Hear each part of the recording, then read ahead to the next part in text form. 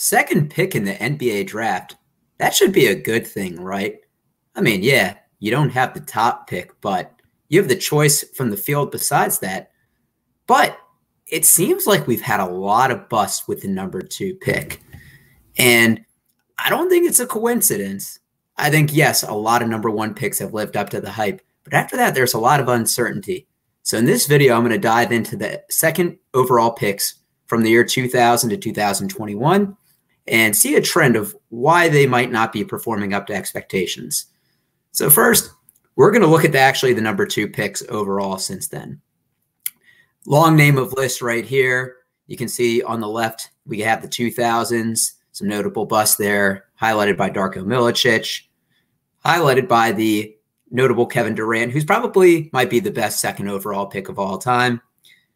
On the right side, we see the 2010s, including James Wiseman, not the most recent number 2 pick. That would be long to Jalen Green, who hopefully isn't a bust, but the most recent one that's played in some NBA action. Now we look here and there's 21 players on this graphic. Now only 6 have been all-stars. So that shows you that less than 25%, around 25%, haven't actually held up to an all-star status, which is something that you would hope the second pick in the draft would give you. So we're going to take in a deeper look at the accolades on there. Now, between those 21 players, there's 23 all-star appearances, but it's heavily skewed because of Kevin Durant, who has 11 all-star appearances, and LaMarcus Aldridge, who has 7. So in those back-to-back years, in 06, 07, they panned out pretty well. But besides that, there are 5 all-star appearances between 19 players. That's horrific. We look at the rookie of the year. Look, most of the time it goes to the first pick.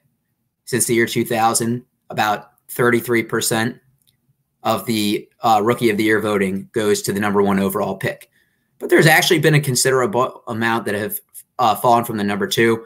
Emeka Okafor in 2004, Kevin Durant, no surprise, and Ja Morant, who doesn't have an all-star appearance yet, hopefully should have one in the future. I do want to give a notable shout-out to Tyson Chandler, who is 2011 Defensive Player of the Year, 3-time All-Defensive Team, and Brandon Ingram, who is the 2020 Most Improved Player.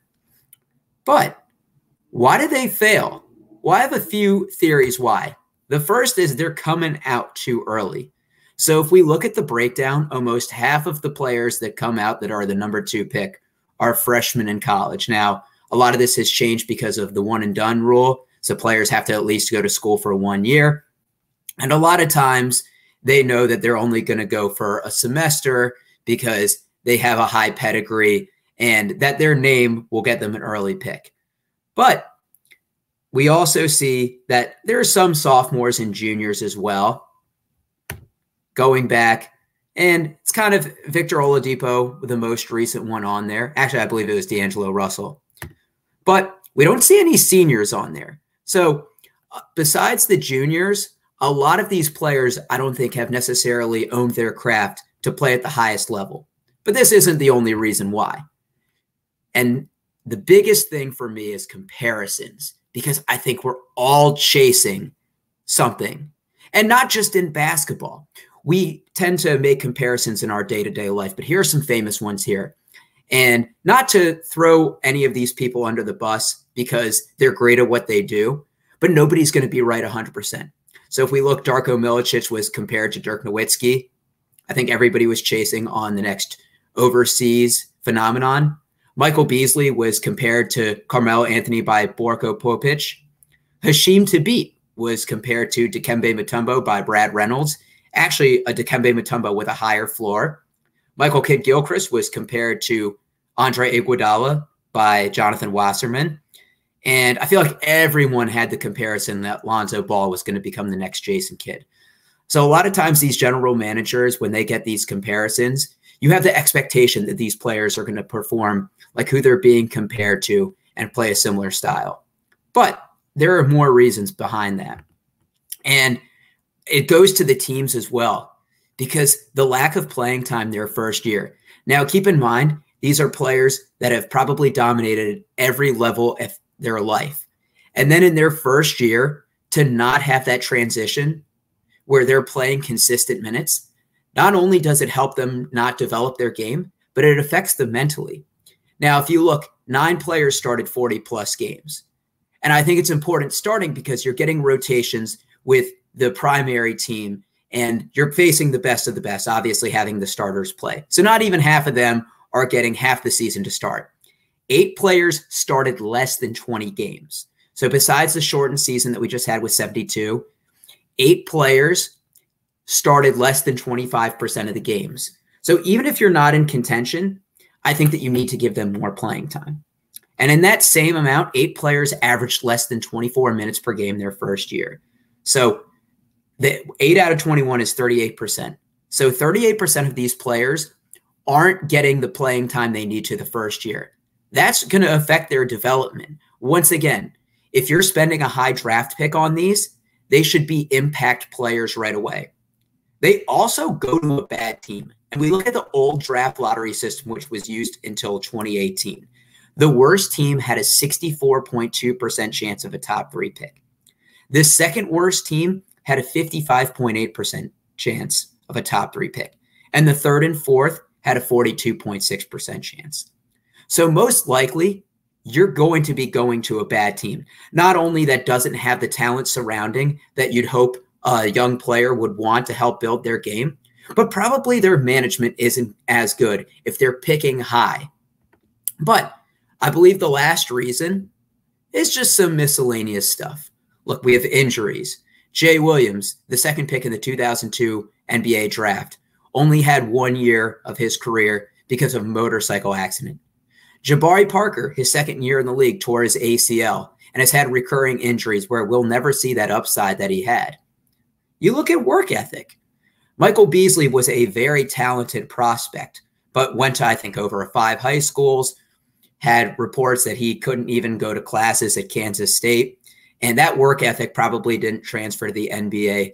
Now, he probably just relied on his natural talent to get him to that level, but once again, you're playing the best of the best. And then I think for some teams, rather than taking the safe pick like we see in 2004, where the Pistons could have gone with Carmelo, with Bosh, with Wade, you're chasing that upside, that potential, that athleticism. Another example, Hasheem Thabit, 7'6". You can't necessarily teach height. He averaged over 3 blocks a game at Connecticut. So as we see with old NBA, traditional centers were very important and people that could impact the game with their size. But I do think that there is some optimism for the second pick. Because if you look, 2 out of the last 6 picks have been all-stars, with Brandon Ingram, who also won the most improved player, and D'Angelo Russell, likely Ja Morant in the future. Some of them are playing on good teams now. James Wiseman is on the Warriors, where hopefully when they get Clay back this year, they look like the dynasty that they have been. And he will probably be fourth fiddle to Steph, to Clay, to Draymond, maybe to Jonathan Kuminga. Lonzo Ball looks like he's going to be a good fit with the new look Bulls with DeMar DeRozan, Zach LaVine, Vucevic for a year. And Lonzo said he's going to go back to running the traditional point guard. And then we have some new options as well. And as we see with Jalen Green, he's playing in the G League, which I think is the best way to get a prospect ready for the pros. Now, once again, they're not playing against the best of the best, but it's probably the closest thing because your average college player that doesn't have a chance of making the NBA, they're not going to be playing in that league as well. So hopefully that they can reverse this trend because I'm liking the most recent number 2 picks we've had, probably besides Marvin Bagley as well. I think as an NBA fan, it's kind of interesting because with a high pick, you assume that it's going to hit for the majority of the time. But it seems like the number 2 pick for the last 20 years has been anything but a sure thing. Let me know your thoughts in the comments. Do you see this trend changing around? Do you think that some of these players aren't busts? Let me know your thoughts. Anything that you'd like for me to cover in the future. I appreciate everybody that's tuned in, and I'll catch you on the next.